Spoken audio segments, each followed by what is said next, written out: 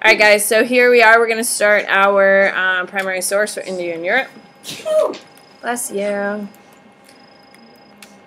All right, document 1. Here we go. So, Ibn Battuta, Moroccan Muslim jurist, traveler and geographer from the travels in Asia and Africa, 1325 to 1354, describing the city of Constantinople. So, what can we tell already? What do we can tell? Cole?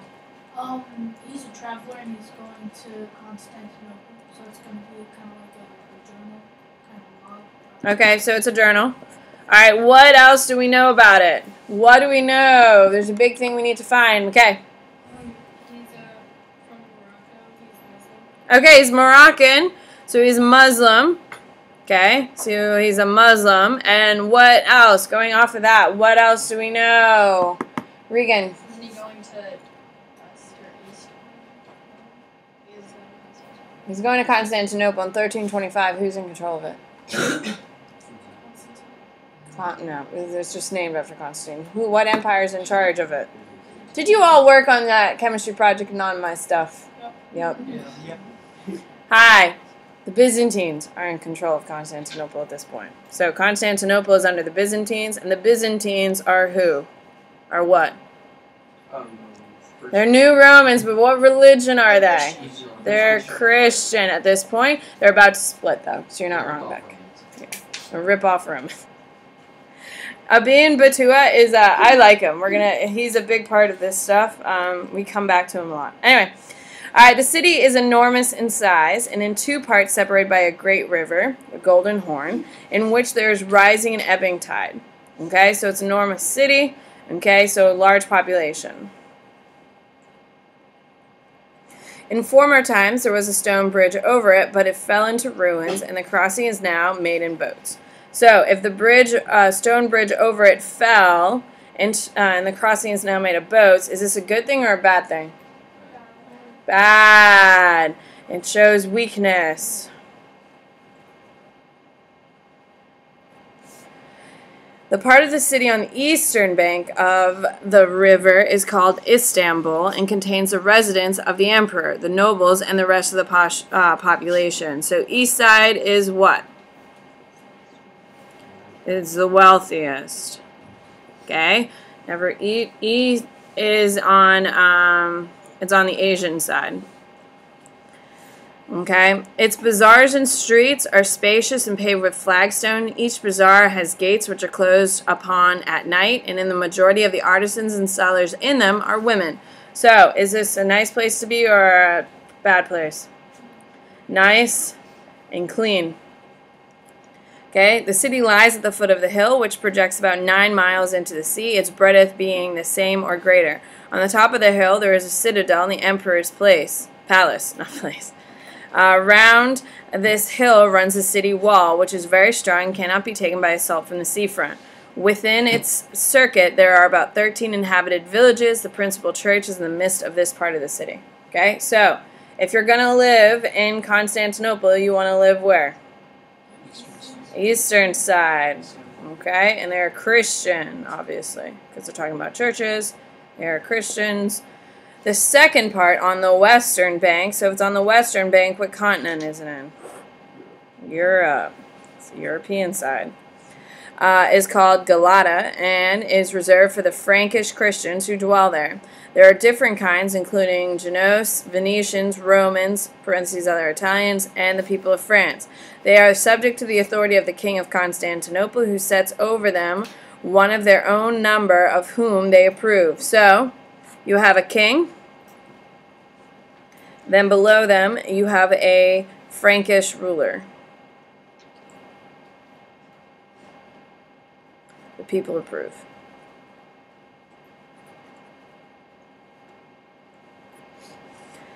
All right, who sets over them one of their own number of whom they approve, and they call the combs or the count.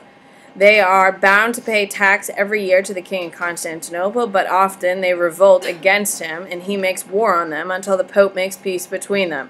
Does this sound like an effective system or a dysfunctional system? Very dysfunctional. Very dysfunctional. So it's conflict between two types of Christians.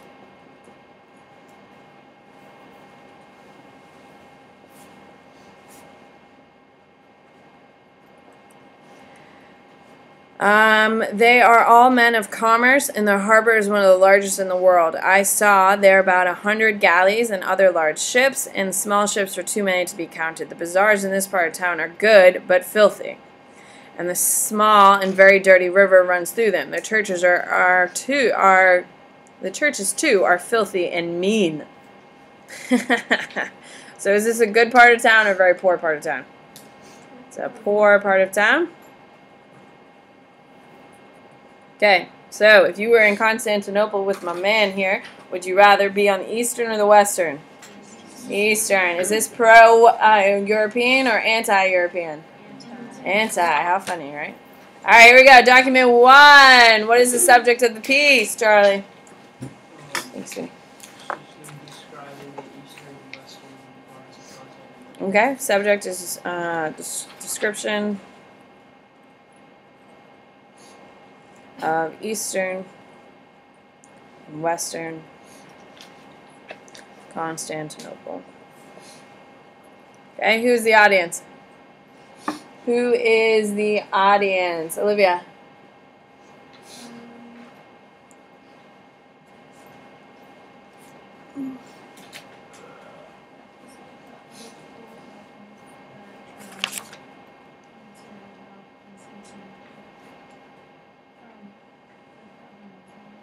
Kind of. Other Muslims I will take. Who is the audience? What do you got, McKinnon?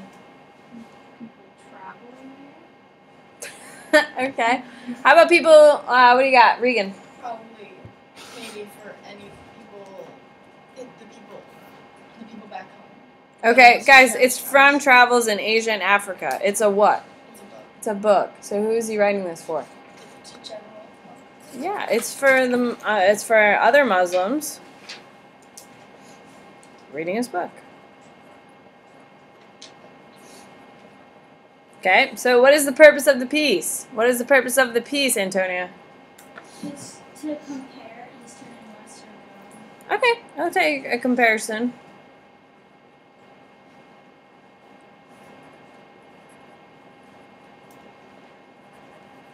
It's not Rome, even though I... Or not. Yeah. I was like, yeah, absolutely. Constantinople. All right, who's the speaker? Who is the speaker? Andrew, Drew.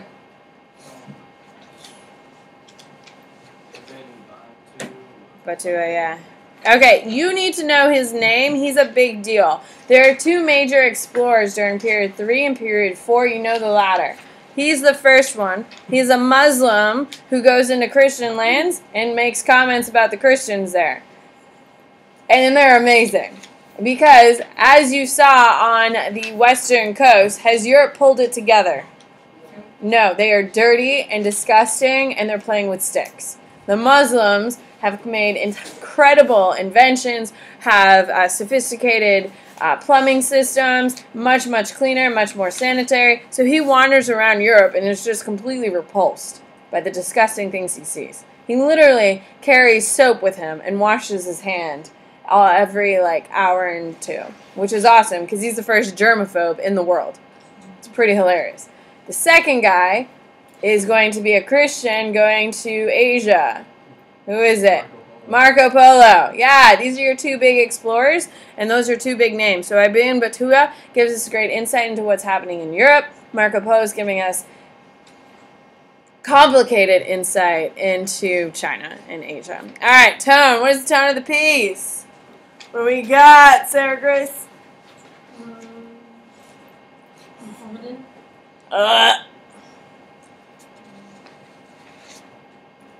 What's the tone? What else positive? Everyone's negative. Okay, so what is he doing? It's Mean Girl Day. What is he doing? How does that have to do anything with Mean Girls? Kaylee. He's like judging them. Yes, he's judging them. See, she got my reference. Okay, it's awfully judgy. Okay, critical, I would say, and pretty harsh at times, don't you think? Mean church? Have you ever heard of a church being described as mean? Yeah. All right, point of view. Why is he writing this when he wrote it? What is the reason behind it? What do we think? I gotta talk to you, Reagan. I'm gonna call on Amanda. I like your shirt, by the way.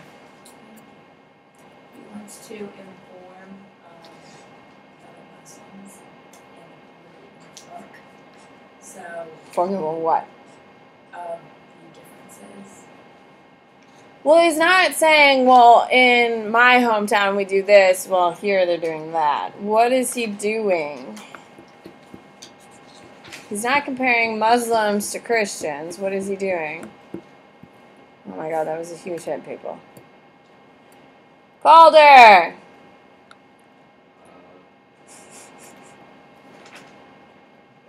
He's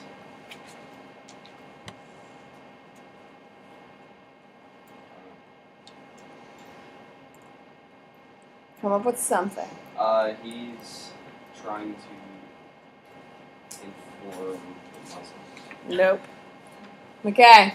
He's trying to compare the Christian Muslim society. Get in there. Grace. He's describing the city of Constantinople. Okay. A little bit more.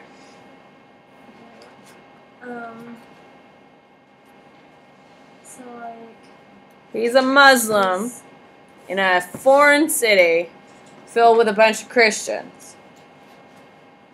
What is his point of view? Drew. He's like judging the city of Constantinople saying No, because he's not talking about Muslim cities. He's talking just about Constantinople. Regan. He's kind of, I guess, an outsider in the city, so he's experiencing things with an unbiased point of view and contrasting. No, everyone's biased. No one's You know unbiased. what I mean? Like, I have bias against you people because I don't understand your life. You have bias against me because you think I'm old. Everyone is biased. We just try to look beyond. What is his point of view? Guys, who the hell is he talking about? Christian. But it's not Constantinople to a degree. Abby! Yes, what is he doing to them? Okay, and what is his outcome? What does he think is better? He thinks Eastern is better because Western are what? Poor and dirty. Yes. Okay? He believes Western, nope. He believes Eastern Christians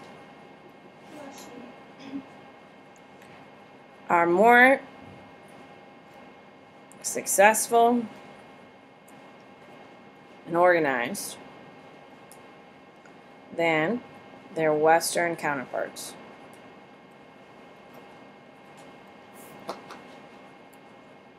Okay, so does he respect Europeans? No, absolutely not. All right. Thank you, Abby. All right, here we go. Byzantine Patriarch Anthony, in a letter to the Grand Prince Vasily I of Moscow, defending the Emperor, 1395. All right, so what do we know? What do we know? Philip.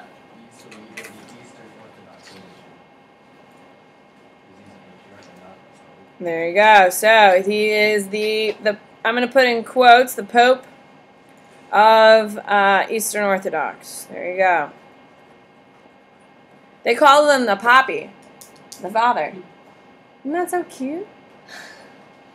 Okay, Byzantine Patriarch. What else do we know? What else do we know? What else do we know? What else do we know? What else do we know? Jack. The emperor was in trouble. Ooh. Why? Like, you know where it says defending. Oh, touche. So something shady went down. He's in trouble.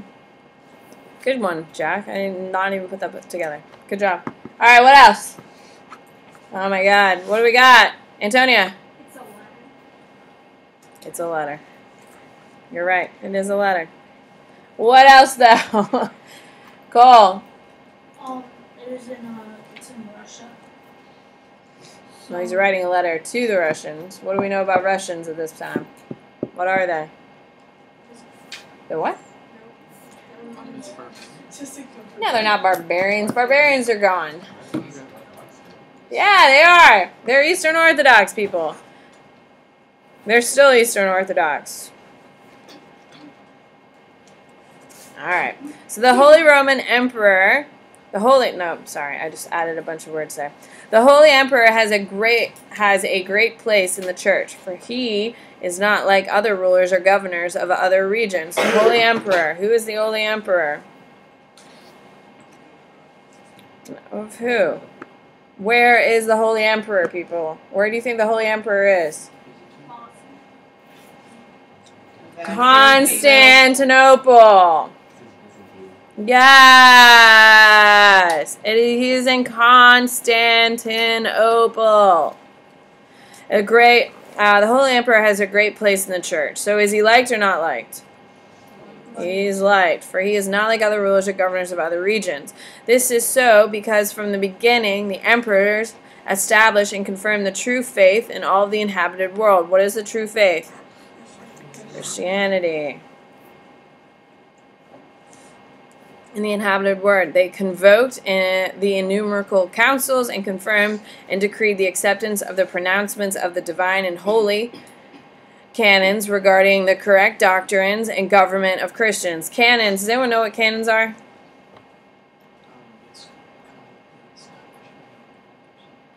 Nah. What's a canons? You get canoned after death. Like Mother Teresa was just canoned. She's now a saint. Yes. Sainthood. Okay. Now, the biggest difference, and this is an important thing to know, the biggest difference between Eastern Orthodox and and Roman Catholicism is that Roman Catholicism, we don't pray to saints. Okay? We have saints. We look to them for guidance and stuff, but we don't pray. Saints are not on the same level as, like, Jesus. Okay? Mary is not on the same level as Jesus. Okay? Jesus is Jesus, and then we have a sub-tier of your saints and, like, Mary. Does that make sense? Okay? In Eastern Orthodox, you have Jesus, top. Okay? So Jesus at top. Then right below him immediately is Mary. Then immediately below Mary, you have all of your saints. So, in Eastern Orthodox, everyone's kind of clustered around Jesus. Okay? Everyone is really, really important. So you can pray to a saint, and the saint is going to answer you back. In Christianity, in Roman Catholicism, if I pray to a saint, okay, the saint goes talks to Jesus for me. Like, hey, Jesus, you know, my girl Sam Bennett needs a little help right now. Can you, like, help her out? And Jesus is like, hell yeah, I'm going to help him out. Okay? And then Jesus comes talks to me. Does that make sense? Okay? In Roman Catholicism, you call up a saint by, like, hey, saint. Then they come, and they tell the message to Jesus on your behalf. Does that make sense? In Eastern Orthodox, you pray to the saint, and the saint responds and has powers or can change things and, like, does things. Does that make sense? In Eastern Orthodox, saints have a lot of power and a lot of influence. Roman Catholicism, they are literally your little telephone service to Jesus and to God. Hello? This is why the whole thing splits. Because Roman Catholicism doesn't believe in saints, Eastern Orthodox won't give them up. Okay, and that's why the Great Schism happens, and that's why it splits. Yes? Did Mother Teresa know that she was going to become a saint before she died? Like, did they tell her? No, you're technically not told. But, I mean, it's Mother Teresa. Like, the woman wore the same shoes for 70 years. Yeah, she died at 80. Saving the poor and saving the world. Yeah, but it's like, when they just Oh my God, sweetie. Don't focus on the shoes. She's an incredible woman. She deserves to be a saint. No, I was just wondering if they, like, had told her. I don't know. I think everyone, when she died, I think everyone kind of knew. Become a saint, you need to have 2 miracles, where one be a martyr and stuff, so, like, they didn't know. Your parents are proud. Your parents are proud. Look at you. I'm not Catholic. Oh, yeah. Yeah, it's a big deal. She was one of the fastest to be sainthood, too. She was one of the fastest to be canonized. All right. All right, so they convoked numerous canons regarding the correct doctrines in the government of Christians. They struggled boldly against the heresies and imperial degrees. Together with councils established the metropolitan sees of the archpriests and divisions of their provinces and delineation for their districts. Okay, the biggest things you need to know, imperial decrees okay, is from where? Imperial. Where do we think those are coming from? What? Imperial, they're coming from Rome. They're coming from Rome. Remember, Rome is going to be the center of Christianity. Okay, Eastern Orthodox is going to start their own kind of thing, but they're coming from Rome. For this reason, the emperors enjoyed great honor and position in the church, for even if, by God's permission, the nations, primarily the Ottoman Turks, have constricted the authority and domain of the emperor, still to this day the emperor possesses the same charge from the church and same rank and the same prayers from the church. Okay, so Byzantine Empire collapse, Turks take over and allow Christian emperor to rule. That's been nice of them. True, not true. The Bailius, note the Greek term for emperor, huh? Sure. Is anointed with the great myrrh and appointed Bailius and autocrator of the Romans and needed indeed for all Christians. Everywhere the name of the emperor is commemorated by patriarchs and metropolitans and bishops, wherever men are called Christians. So is he respected only in the Byzantine, only in Western, Eastern Asia? Or is he respected around the world? He's respected around the world. In which everywhere the name of the emperor is commemorated by the patriarchs and metropolitans and bishops, wherever men are called Christians, a thing which no other ruler or governor has ever received. Indeed, he enjoys such a great authority over all that even Latins themselves, who are not in communion with our church, render him the same honor and submission when they did in the old days when we were united with us. So Latins, who are they talking about? Romans. So they were even respected by the Roman Empire, the Roman Christians. Submission which they did in the old days united with us. So much more to do with Orthodox Christian. Oh, such recognition to him. Okay, so what's the subject? What is the subject? What do we got? Robert. Defending the emperor of Byzantine Empire. Defending Emperor of Byzantine Empire. Okay, who's the audience? Who's the audience? Who's the audience, Megan?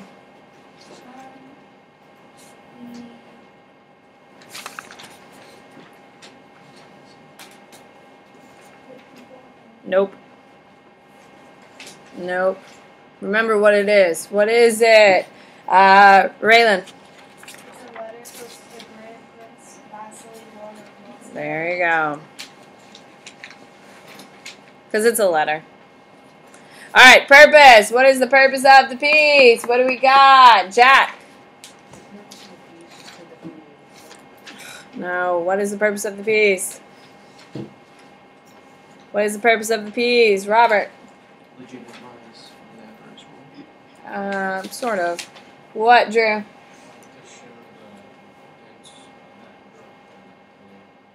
Regan, put it away. Thanks. Okay, show the importance of it. A little bit broader than that. Cole. An update. No, it's not an update.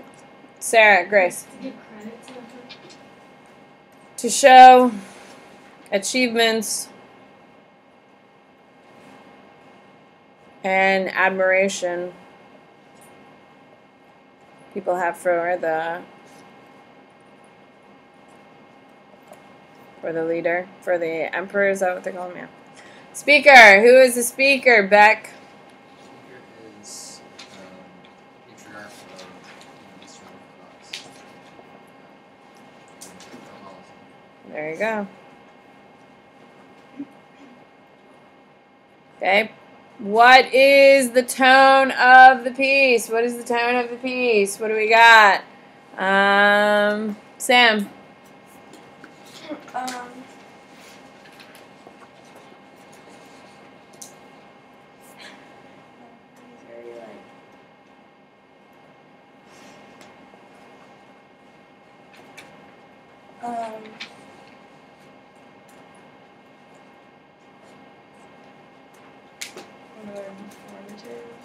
Oh my god, that's not a tone, people. What would be one, Sam? Defensive. Defensive. What would be another one? Boastful. Yeah, he's really like, wow, look at all the things he's done. What's another thing that we could say, Abby? Pushy. Yeah, he believes what he thinks is right, correct? All right. What is the point of view? Why is he writing it when he wrote it? Why is he writing it when he wrote it? Why? Regan. To get the emperor out of trouble. Okay, but we don't know explicitly why he's in trouble, so we can't get him out of trouble. Why? To make the emperor look good. Yeah, but it's kind of too vague. What is the point of view? Why is he writing it when he wrote it? Why is this guy writing this wonderful letter about this Papi? What do you got, Antonia? To appraise him. No. Philip. I think it's to show like how they stand up against the You know Mel. how they stand up against the Roman Catholics instead of just like Okay. different. It's drawing comparison. Huh? Need anything, copy? No, I'm good, thank you. Drawing comparisons from Orthodox to Rome to Romans in respect levels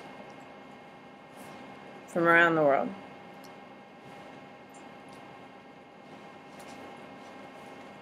Okay, is he saying that he's respected even if you're a Christian or not? Does he sound like he respects the Pope of this other sect? Do you think our Greek Orthodox respect the Roman Catholic Pope? No. See ya. Have a good day, guys. Get some sleep tonight, or maybe not go to bed as early as